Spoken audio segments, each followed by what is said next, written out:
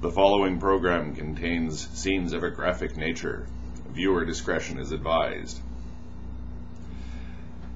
This is my breakfast. It's a weird concoction. It's not that complicated, but it's soy milk, the Chinese tofu type drink that I put in a blender with cinnamon and ginger, about a teaspoonful of each. It's a very spicy breakfast to have, but I'm not really much of a breakfast kind of person, but breakfast, they do say, is the best or the most important meal of the day. So on the advice of they, hearsay I suppose, I've never really researched it, I consume a breakfast, and this is it.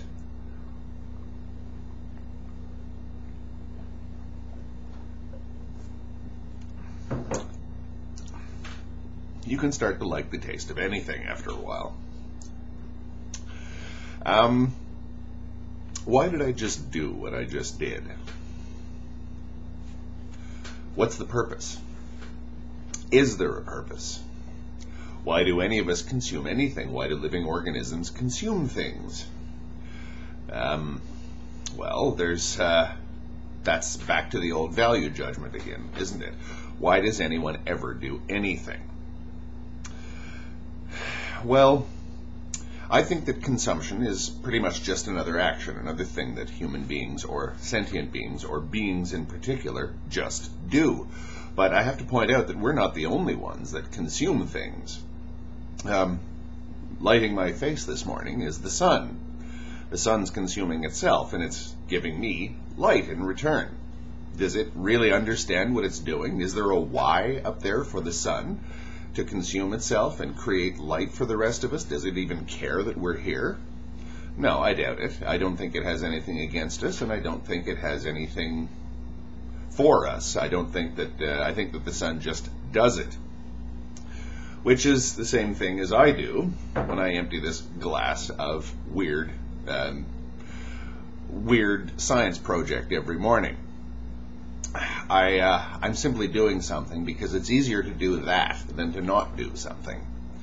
Whatever value we place on that is our value alone. Some people say that it's terrible that we have to eat. People throughout time have noted the fact that if we don't do that, all kinds of problems appear. Some of us, a very tiny minority, deliberately refuse to consume anything else to the point of death. Very small minority of people, but some people do, because they see the horror of existence is an addiction or an over-attachment to everything, including food and even in oxygen and everything that we have to bring into ourselves in order to maintain our existence. Some people think that that's just an eternal weariness. The book of Genesis implies this. We were in the Garden of Eden, where we used to go around and have whatever kind of fruit that we wanted, and next thing you know, we have to sweat all day long in the hot sun to grow stuff just to put food in our bellies. That is our horror of existence. Why do we do that?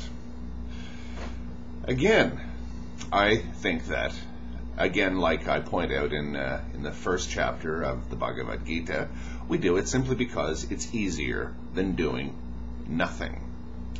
We can consciously do nothing if we want, but since most of us are practical people and we tend to take the easiest route to anything, we think that, well, rather than rebel against the reality that I have to consume things in order to go on existing, and since I really do want to go on existing for reasons that I don't quite understand, but there's some strong built-in sense that I don't want to die, that I don't quite understand, but I know death is inevitable. It's a weird conundrum, hence the despondency of Arjuna. Oh well, I'll drink that concoction. It's a lot easier than trying to deal with the metaphysical and existential implications of not doing it, or why I do it. It's just an easier thing to do. It's neither good nor bad. It's not something disgusting when you see a bunch of hyenas ripping apart carrion or vultures, it's not disgusting to them. They're just doing what comes naturally to them. And I'm not saying that it's good or bad. It just is. Vultures do that. Vultures eat carrion. A lot of lizards can only eat things if it's actually in the state of decomposition, and the more advanced, the better. Humans are in a sense kind of like that. You've ever, had a glass of wine or a dish of jugged hare or a piece of cheese, and you know what I mean. What value do we place on this? Is it terrible? What value do we place on the scenes that we see of people starving to death in other countries? My ancestors, a great number of them, probably my distant relatives from long ago, starved to death in Ireland during the Great Famine, and then a lot of them probably died of cholera, and they died namelessly because after about 140 years, my family tree disappears because everybody was illiterate, and the huge amount of dislocation that accompanied the Great Famine that saw my ancestors come to North America from Ireland. So many people died off, so many people became separate that I just don't know. Oh well, I know that I'm here, and that's really all that's important to me. That was a tragedy of mind-blowing proportions. The Great Famine. Famines continue to happen. There was one during the Second World War in India. There was one in China in the 1950s. The Ethiopian one. There's all kinds of famines that take place, and they are terrible things for the people that are involved in them. But we've got to remember the food itself that these human beings run out of doesn't deliberately make itself scarce. There's no intent here. There's no more intent in a famine, unless of course you're dealing with one of these artificially created famines like we saw in the 20th century, but that's again something completely different. But I'm talking about an actual economic crisis where there's not enough to eat. Famines no more visit themselves on people or on sentient beings than the sun deliberately visits its light upon my face. It's just something that happens. It creates situations for those who don't want it to happen that are pretty undesirable and pretty uncomfortable and horrific even. But it's not something that deliberately happens. Whatever value judgment we place on it is a bias. We don't like famines because the flesh disappears from our bones, our bellies feel terrible, we hallucinate, our organs fail, we become prey to all kinds of terrible diseases, people resort to terrible things or things that we think are terrible, like cannibalism. You watch your children, your relatives die in front of your face. It's a very, very traumatizing thing to go through. That's why we fear famines. But the famine itself isn't deliberate. It's just, unless, of course, again, it is one of those deliberate famines, but most famines are economic crises. Supply and demand have become imbalanced.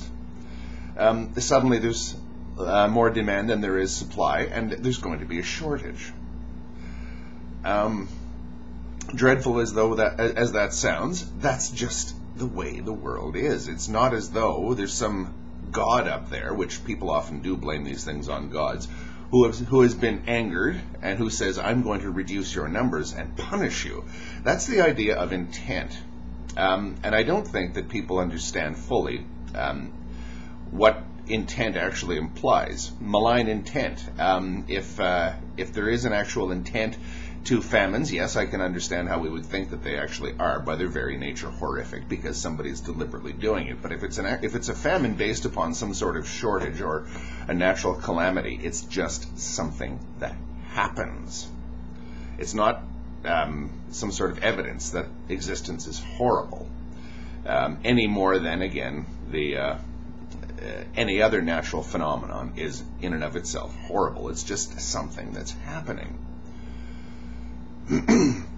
Now, I consumed that gunk this morning simply because I consume it every morning because I'm not a breakfast person. But I do like my lunch. I really do. That's when I like to make kind of a big deal out of it, where I have a proper spread of food and everything. I would have done well in a lot of Mediterranean countries because that's when I really like to sit down and eat. preferably with a nap or at least some sort of mild recreation afterwards. Anyone who's ever visited Paris for the first time from an Anglo country, or anywhere in France or Italy, I suppose, will note with either condescension or envy the difference between the way we eat and the way, say, the French eat. Sometimes the French are just as hurried as anyone else, and they'll stuff something down their throat and move on with their life. But if they have a chance, they will sit down, no matter how simple the fare, they'll take their time, consider every mouthful, at least compared to us, and you can tell. I actually saw a guy doing that the first time I ever went to Paris, and it still sticks with me. A fellow was eating a simple dish of sausage and lentils, and he had a half-liter of rosé wine. I was there with my brother and my father, and we kind of were amazed at this fellow taking his sweet time. And he was sitting alone, which is something that French Canadians don't like to do. They like to have about 10 other people around them while they're eating. But this fellow, I guess it was him and his meal and his little bit of wine. And he was getting an enormous amount of satisfaction out of it. It wasn't just something he was doing to keep his body going. This was a positive, again, this might be some projection, but it looked to me like a positive experience for him. He wasn't simply fulfilling a need. He was actually taking a need and turning it into a virtue, turning it into a positive good, because he was treating this little simple meal as an experience worthy of note, and he probably did this every day. I hope that he didn't notice that we were kind of staring at him and talking about what he was doing. He was far enough away that he probably didn't know. But we were, in a way, we were admiring him. We were noticing the cultural differences between English speakers and people of certain other cultures. Ask him what that meal meant to him. He's probably eaten that way all of his life, so he doesn't even consider it. But that meal, if you ask me, means a great deal more to him than my simple pile of gunk that I pour down my throat every day. To him, it's not just filling his belly. To him, it's an actual positive experience. That's why I think that consumption is a multifaceted thing. It's something that we don't fully understand ourselves, and especially if we take a purely scientific view of it, i.e. we eat or die, and that's just the way it is, we overlook so much. We overlook the fact that we have the option of not eating, and some people actually avail themselves of that option. And we also have the option of turning a necessity, a biological necessity, into something that is a positive good. A positive, on my graph, that French fellow's meal of lentils, sausages, and rosé wine was on the plus side of the graph that I usually refer to. He was just fulfilling a biological need. There's no denying that. But he was doing something a lot more than that when he sat down and ate his meal with quiet satisfaction. Consumption? Yes, we need to do it. But we also like to do it. Thank you.